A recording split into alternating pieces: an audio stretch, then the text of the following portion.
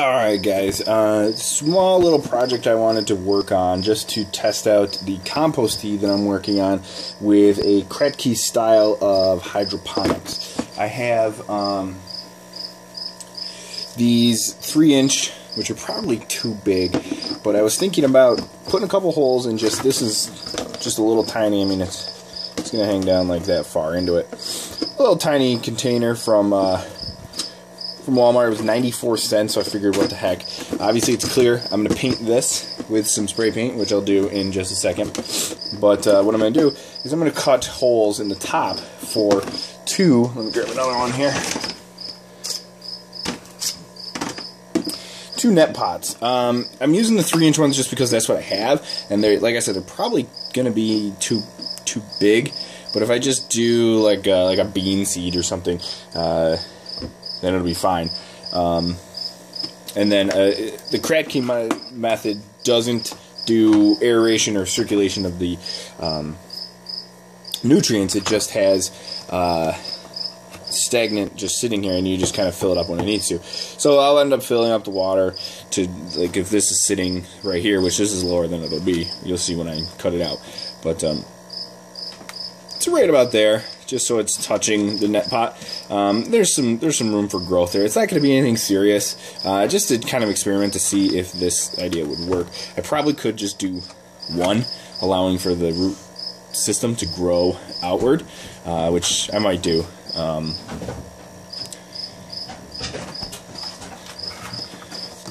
there's Hooch coming down to explore. Actually, I'll probably do 2. So let me... That's my dog Hooch. Let me get this painted up, and I will be right back. Okay, so I decided that I am just going to do... I'm going to do 1 right in the middle. That way it'll have the full growth. I'm letting the first coat of spray paint dry on the bottom piece outside. So what I'm going to do is trace this out. And I'm being lazy because I don't have a marker on me. And I'm just using a...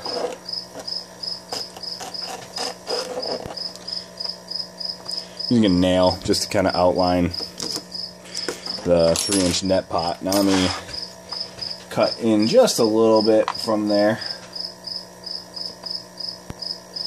A very sharp razor blade. Hopefully I don't cut myself here. Just so it has a little bit of room for the lip.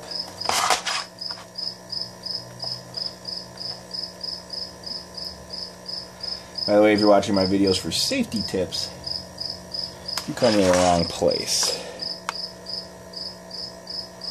There we go. Like butter. So let's just cut into there. There we go. Not a perfect circle, but we can make it work. A little bit bigger here.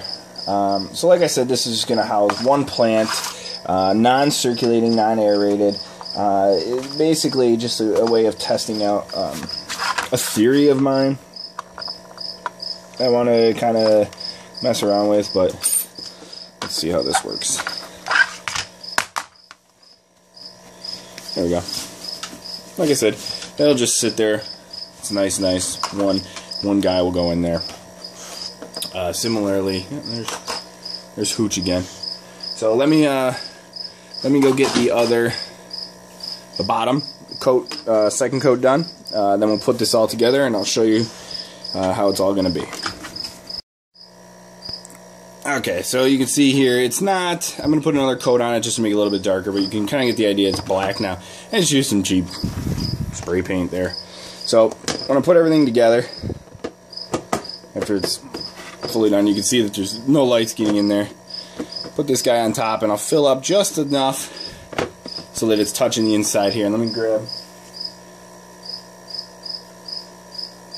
I sprout my stuff in rock wool, so put that guy in there. I'll get some growing medium, maybe some gravel or some hydrogen, and then that'll just be down in the water. And all I'll do is make sure that the levels are fine. Make sure that they're up to the level of touching the actual roots of the sprout that's growing in there. Then this can just kind of sit on like a windowsill or something. So cheap little project. I want to see if it will work. I'm gonna get probably a bean. I'll put a bean in one of these guys, have it sprout out, and then put them in here, see what happens. So if you have any other suggestions or you want to see any separate projects, check out my channel for some more updates on my hydroponics experiments. I'm working on dechlorinating some water as well as making some compost tea. So if you like this, leave a comment. If you have any questions, leave a question in there. And then I'll show you the progress of this once I get something in here. Later on, once it starts to grow, or if it dies, I'll let you see that too. So thanks for tuning in, and have a good one.